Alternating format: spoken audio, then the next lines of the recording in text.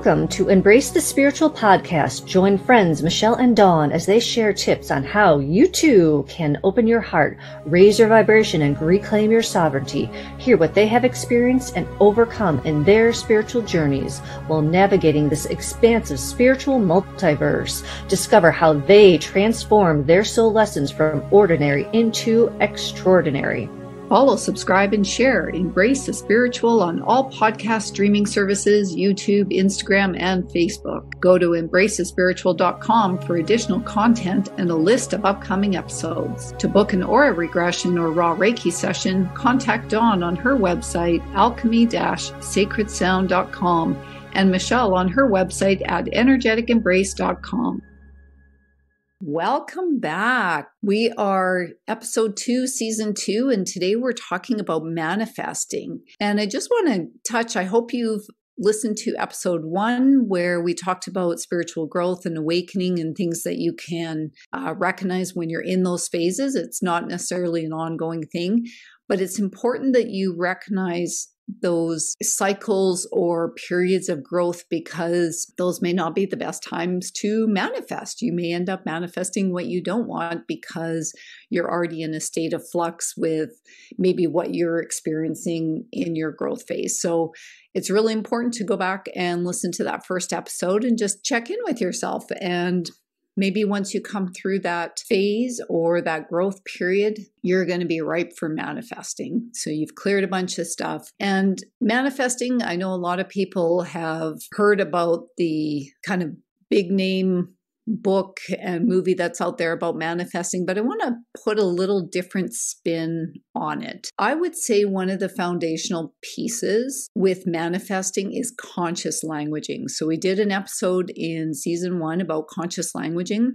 And the reason that is so important is the words that you use and the thoughts that you put to what you're manifesting are so important, because if you're not clear, how is the universe and the collective consciousness supposed to decipher what you are saying? They don't take what your meaning is if you maybe say one thing but mean something else. The universe really responds to energy. The core of it is energy matches energy. If you're coming into manifesting in a low energy vibration, it's going to be more difficult and you may not get what you are looking to manifest. There's so many elements to it. So, I don't want to just give you a big laundry list, but I really wanted to focus on conscious languaging as the first item from my perspective in what I do for manifesting. Because if you use words like hope, wish, want, those are kind of wishy-washy words. Oh, I hope I get this. Well, do you want it? Do you need it? Do you feel like you deserve it? That is the energy that the universe is looking for as far as manifesting. You need to embody it. You need to feel it. You need to see yourself. If it's living, maybe you want to live on a yacht and sail the world. If you can't envision or imagine yourself doing that, how do you expect the universe to help co-create what you are looking to manifest? And we always talk about the things that we want and want to create. I want to live like this. I want to do that. And then a friend sent me something. And as I was reading it, I realized, oh my goodness, all the people who are reading this are going to manifest exactly what she is saying, because it was putting a negative spin on it. And I sent a message back to my friend. I said, I don't consent to this. I'm like, this is those trick manifestations that they want you to believe. You always hear about these scare tactics. Oh, there's going to be a bad event happening and you all have to prepare. That is them wanting you to manifest. So are you going to live your life by somebody else telling you how to live your life with these things that we read? Yes, when you read a sign that says work zone ahead, yes, that's going to happen. But when you're reading something like those Mercury in retrogrades, what if Mercury in retrograde is actually like a super manifester or a super lesson learning thing, and they're just tricking you to be afraid of it and to be wary of what is happening? Because they always have like, these symptoms may include, but what if they didn't have to? And because you're reading that, you're just manifested to that exact formula that they put out. So I've stopped believing. I'm doing the opposite. So I believe that Mercury in retrograde is a beautiful transforming thing that we can use as our beneficial blueprint of upping ourselves during those intense spiritual times. And I just realized, like, what about Friday the 13th? What if that's actually a beautiful, it's supposed to be a spiritual sacred day. And instead of taking that spiritual sacredness and we're letting these opposition control us through it. I'm getting chills as I'm saying that. So I have a feeling that I'm hitting a chord that is really true. So just think about how we've been living our lives, this programming that we're trying to break out of, and where do you want to go from there? Do you want to manifest these things that other people are telling you, or do you want to create the best world that you can live in? I love that you brought up Mercury retrograde, because honestly, I never know when it's happening for that very reason. I don't buy in, or I shouldn't say buy in. Maybe the buy-in is the right word.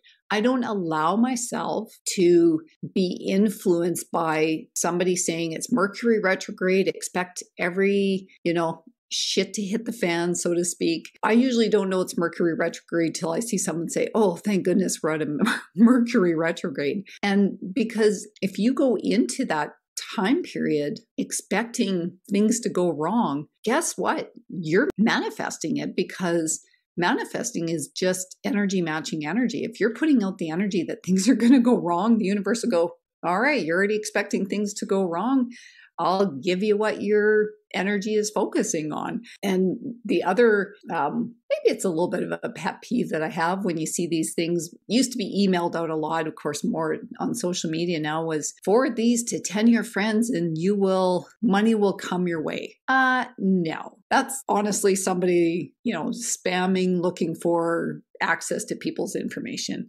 I don't do those things. That's not how I manifest things. And those are kind of like a fart in the wind as far as I'm concerned.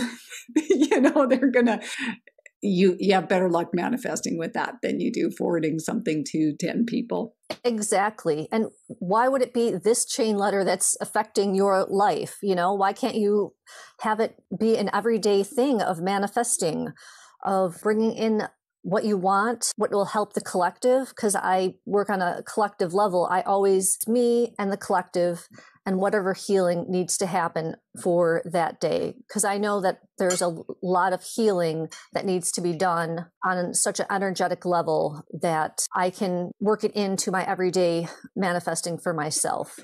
And in the end, it does benefit me when you do that sort of work. It's just part of something that I do every day, and I love it. I can feel the energies change and turn higher and higher. So I hope that everybody learns. And I do have to say, giving a shout out to Aurora, her class is amazing. I finished it, but I need to go back and do it again. But she really does hit the nail on the head with her manifestation course. If you are looking for a course that really gets you in tune with the creator beings that we are. And we can throw a link on our embracethespiritual.com website for that course if anyone's interested. It's really cool. It looks at manifesting different than maybe what we've traditionally thought of. So I'm glad that you brought that up. Both Dawn and I have taken the course, but yes, it's once you take the course, you have full access to it whenever you want, and you can go back. I'm going to go back and watch it again. And I think one of the important things that you mentioned, Dawn, is about the day-to-day. So we typically think of manifesting as some large event that we need to manifest. We can manifest daily.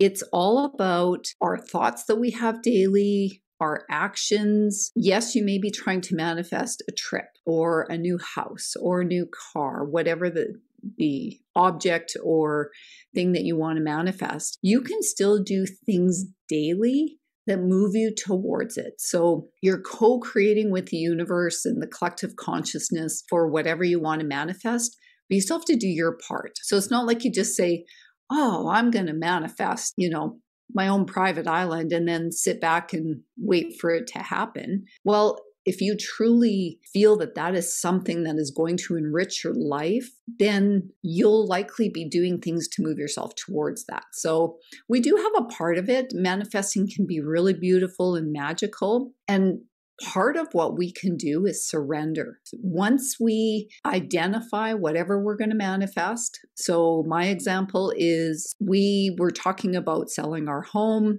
And I just didn't feel good about selling it and buying something else at a high price because the markets were really favorable for the seller's perspective. And so I wasn't on board with the idea just to buy something else to live in that I wasn't going to be happy. So you could see that initially I was thinking kind of about the how it was going to happen, what it was going to look like. And once I was able to surrender and had a new idea of, okay, maybe I'm thinking we're moving in a similar location, but I hadn't ever thought of moving somewhere completely different. And until I opened myself up to the idea that I'm okay selling if we go somewhere different, where it's a lower cost of living. As soon as I did that, I happened to be at a course, and the round table that we were introducing ourselves, I remember saying, we made a decision, we're going to put our house in the market. And I was at a course for 3 weeks, and I made the declaration in that course and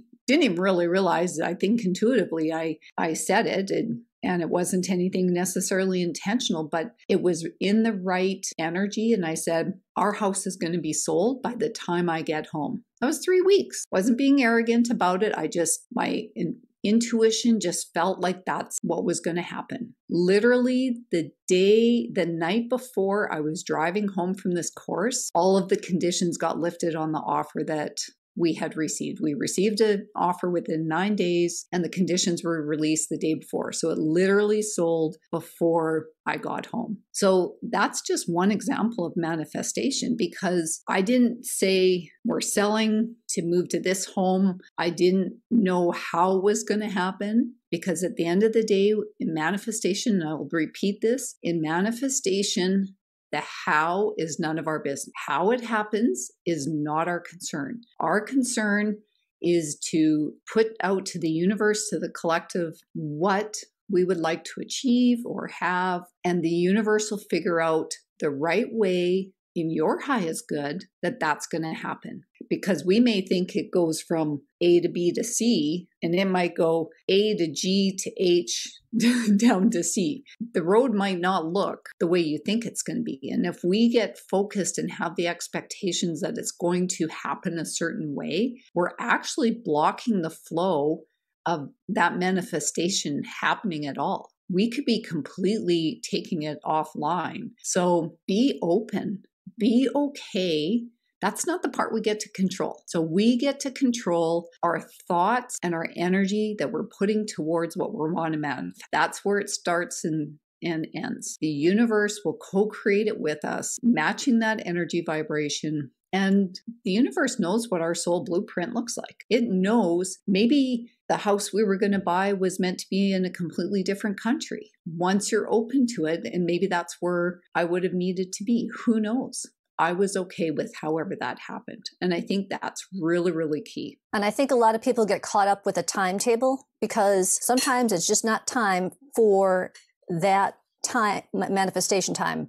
We had a rental we were trying to sell, and I think it took almost a year to sell. And then my husband didn't want to invest right away because we had been looking and it just didn't feel right. We were looking in North Carolina. Then I had a beautiful Akashic reading with Michelle, and she's like, you're looking in the wrong place. So we started looking in a 3-state span, which he always liked Tennessee. I just never felt that I need to be in the mountains. The mountains have always called to my heart in a way that I can't even describe. And I always thought it would be the Blue Ridge Mountains, but actually I don't know what mountains. We did find a place, and it was not even anywhere I was looking. And I literally was driving to look at a place in North Carolina. I was following the full blue moon in August all the way there until I lost her in the mountains of, I can't remember if it was Pennsylvania or if it was West Virginia. All I know is I was following a truck and going, I hope he knows the road better than I do, because I can't see anything right now. So I followed him, and as I'm going through, state after state, the Sound of Freedom song came on, and I'm on these country roads in the middle of nowhere. There's no shoulder. And then I see a sign that says, watch Sound of Freedom. And the most powerful grief that I've ever felt overcame me and I just started bawling. And of course I have a car behind me. There's no place to pull over. As soon as it was safe, within 2 minutes, I pulled over and I just cried like I've never cried before in my whole entire life. And I texted my husband and he pinpointed that location. And we started looking in there. And with less than a week later, we found a place. And I went to go see the other house. And it was nice. I felt a lot of uncertainty in there. And I asked to be left to talk to the land. And the land told me that we could get the place, but my husband would be unhappy because it had too much water flowing through it and things grew like you would not believe. In 2 years, everything was overrun with vines and stuff. And they said he would be more frustrated feeling like he was constantly tearing down since it had like 21 springs on it, which I did not think it was even possible. And on the way there, I had wanted the realtor to go look at this place. But if she had, I would have never driven through that town and felt how I did. On the way home, I was feeling really good. And I thought, this was really an excellent trip. And the only thing that could make it perfect because the sun was setting was if I saw an eagle, because they're kind of rare in New York State. And what flies by within 5 minutes is an eagle as the sun is setting. And the eagle is like this beautiful pink color. So I knew that we needed to switch states and look at this other place. And as of right now, that's where we were looking. Wow. I just love that story when you were telling it to me after it happened. And I love that we're including this story in manifesting because it's a perfect example of when we release our expectations around manifesting. So at the end of the day, Dawn and her husband were looking for a property. The mountains, the water, lots of foliage and stuff. So they had an idea of kind of what they were looking for. But when you release the expectations of what it looks like exactly, or location or timeline, like Dawn said, we miss those little signs that tell us we're on the right path, because the universe will do that. When the manifestation is happening, of course, you've got the end result, but there's always signs along the way that we tend to miss, and we think it's not happening. Like, why hasn't this come to fruition yet? Well, if you've gotten some of those signs could say, this is not something that's in your best interest. So in Dawn's case, like having the sound of freedom and then seeing the sign and the eagle, like here's all these things that are saying, yes, this is the right move for you guys, all positive. You could get the negative signs that say, I know you really want this, but it is not right for you. And so in Dawn's example were all of the springs and the water and it'd be constant maintenance. So there was tons of signs that showed them basically it was a dead end to keep going that way, so to speak. So signs are really, and maybe we need to do an episode just on signs that you can experience, those subtle signs that we don't think of. It could be an animal that you rarely see, like Dawn said, an eagle in New York State, which they don't see very often. So put it out to the universe, but make sure you're observing what's going on around you so that you know it's on the right track or not. And if it's not, it's okay, because not everything we want to manifest is in our highest good. And so just because we think we want it doesn't mean it's going to come true. So I want to put that out there as far as an expectation perspective, that we think we might want something because we have a specific idea of how it looks, and we're actually blocking ourselves off from, maybe that feeling we're looking for in happiness and being somewhere, and we're missing where it could be somewhere completely different. And I think that's a good point of things aren't going to work out. So with my job, it's a lot of, usually it's a phone call, but sometimes it's a text. And I actually got offered a job, but the text was so confusing. I've never met this woman, and she started texting me. I actually thought it was one of my old bosses who had changed their number. And when I asked who it was, because I would like to know who I'm talking to, she didn't answer the question. And I ended up sharing it with some of my friends who have been doing this as long as or longer, and said, hey, do you guys recognize this number? Because this person is offering me a job. I have no clue who it is. And when I asked who this person is, she never responded. From that, I just thought, is this how I would want to run a business? Because I feel like I'm an independent employer, even though I'm accepting a job working for somebody else. The job just felt wrong to me. And then she ended up calling somebody that knew her phone number and talking to her. So she had more a clue what was going on with the job than I did. So I would, text her every once in a while. Do you know what's going on? It's been a week and a half. And then I get a text going, oh, can you meet me on Tuesday? The job is starting. And actually, if I had taken that job, I would have never gone to North Carolina. So I said no, because it just didn't feel right. And I just told them that, yeah, I'm sorry, I had accepted another job. And in my mind, driving to another state is another job. You don't have to know the details. And my friend worked that job for one overnight, and then the guy got put in a hospice. And she was like, you are so right not accepting that job, because now I have to start over and keep looking. We usually, in our line of work, we have multiple jobs. So I only have 2 patients right now, and I work under 20 hours. Usually you work 40 plus hours, but with taking care of my household and my family, and you can hear my daughter clacking dishes in the background. Thank you. Since I am in my living room, my apologies for the ASMR. Hey, everyone's got to eat. I know. Well, I could go up to the studio, but I worry about the sound because it's a bigger space, because I know you had a problem with the echoing. Yeah.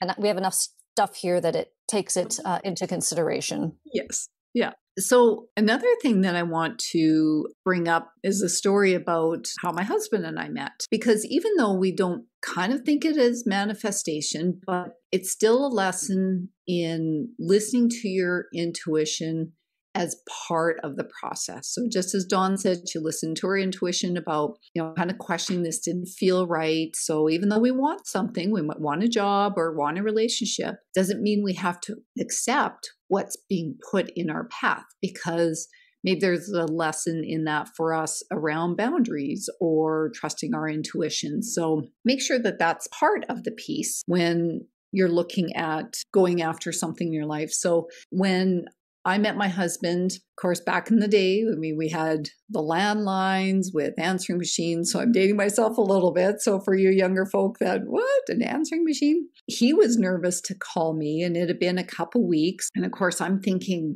what's going on? And at work, I was asked to fly 2-hour time difference, so fly a few provinces away. We were buying little companies, and I was supposed to go on site for, they thought, a couple weeks to look at these companies that we were going to purchase to see if it was going to be a good acquisition. And we were a small enough company at the time, and intuitively something told me not to go. So I actually went to my boss and said, I don't think I can go. And I literally was probably putting my job on the line. He could have probably said, if you don't go, then, we'll find someone else, find a new job kind of thing. But thankfully they didn't. And somebody else went and ended up being there, I think, over 3 weeks. So I listened to my intuition about not going. And sure enough, my husband had called. During that time, I would have been away. And of course, back then, I can't remember the answering machines. Some of the answering machines, you could call your phone line and listen to your messages remotely, but some of them didn't have that functionality. So I would have been gone for 3 weeks. He would have called and then not heard back from me. And it probably would have just gone by the wayside. But I stuck around home. He called. We went on our first date. And that is 28 years ago. And we're still together. So you never know what could be put in your path as potential obstacles. Maybe there's, like I said, there's tests in there, and the universe might be saying, do you really want this? I'm going to throw something in your way that might divert you. And if I would have done that, I could have missed out, and I wouldn't have my children that I have today. So that ripple effect of that decision was pretty big. It would have changed a lot of lives had I not made that one decision. So it's okay. It might feel uncomfortable, might go, holy crap, there was a little bit of fear initially that I could lose my job for saying no. And I just stayed with the resolve that I knew there was a reason that it wasn't supposed to go. I didn't know why yet. And I just stuck with that. So obviously, I'm really happy I did that. But you can have what you want, imagine it. The other thing I hear from people around manifestation is, I'm not good at visualizing. So there's some people that are really good. They want a house, they can picture what it's going to look like. But guess what? Use your imagination. That is all visualization is. You are imagining what it could look like, maybe based on something you've already seen. So don't think that you have to be some clairvoyant or have some special skills to do this. Just imagine, feel it, embody it. If it's a beach vacation, imagine yourself laying on that beach, reading a book, whatever, swimming in the ocean. But just feel yourself doing that and know that you deserve things. Because a lot of times people go, I really would love that. And then they kind of question themselves. Don't question yourselves. As soon as you introduce doubt, then you're essentially taking back what you're looking to manifest. So since I didn't know what our property or whatever would look like, I always have felt it in my heart. And I felt the pull. And that's why I ended up leaving the day I did, because I just felt that, and I only had like a limited time since it was a 24-hour trip of driving there, visiting the property for about 2 hours, and then driving back, because I have 3 to 4 days during the week where I cook, I do household chores, and the day that I left was the day that I had to leave. So I think I left on a Tuesday because Wednesday was the full moon, and I was back Wednesday evening because Thursday I had something going on that I had to be part of. So when I manifest things, sometimes it's like, you got to go now, you better move, let's go.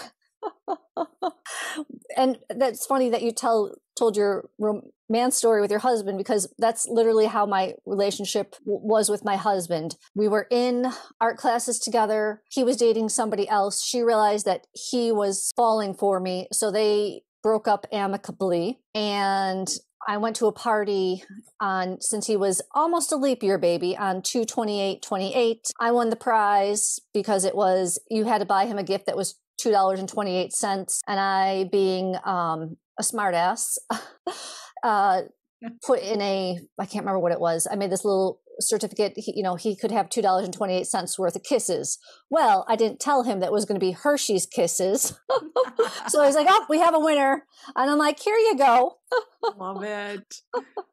We did end up kissing later that night because my friend, we were going to, I think it was about a 40-minute drive, and she was on a time schedule. So she was my ride to get back to college. So we did a quick kiss before he left. So that was in February. He proposed to me on my birthday in April, and we were married July 25th. So, and we've been together we'll be 28 years next year. Amazing.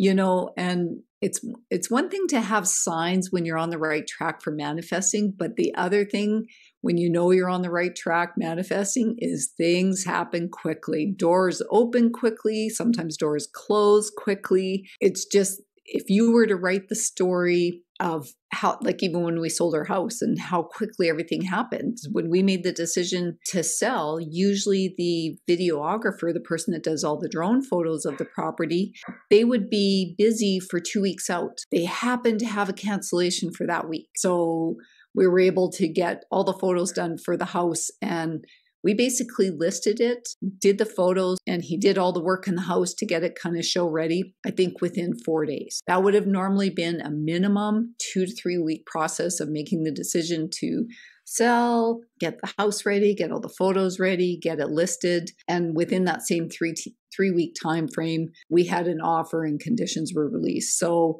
the saying, you can't make this shit up, is so true, that it will happen quickly on those things that are really for our highest good. And it feels so cool when it happens because we didn't have it on a timeline. We didn't have things happening in a certain way or plan it out. Sometimes it's great when we are planners and plan things out, but when you plan life out too structured, we miss out on the opportunities for the universe to flow in other things that might enrich our lives in ways we have no idea about. So I know I have lots of friends that are planners and We just had some friends out this past weekend that she loves to plan, and it makes her so uncomfortable when things don't go to plan. But there's such great opportunities that can present themselves when we aren't fully planning our lives. Yeah, I just love going by what feels right in the moment, As you're talking, my daughter popped her little head in. She's like, "Wait, you guys dated for less than 6 months and and I'm like, "Yeah." So Right? when it feels right, I mean, I have Yes. 2 beautiful children because we decided not to be part of the social norms. And that's how we've always kind of been. Like, we didn't grow up with the kids watching TV. We have always been more artistic and more creative. And we've always held our kids to a different standard than their peers. So it has always worked for us doing what we do and what we love. And we've met wonderful people along the way, and I wouldn't change it for the world. And that's what manifesting is about. It's almost like a lifestyle, but you can't put your finger on it, because even if something, not perfect happens, you know that you're doing the right thing.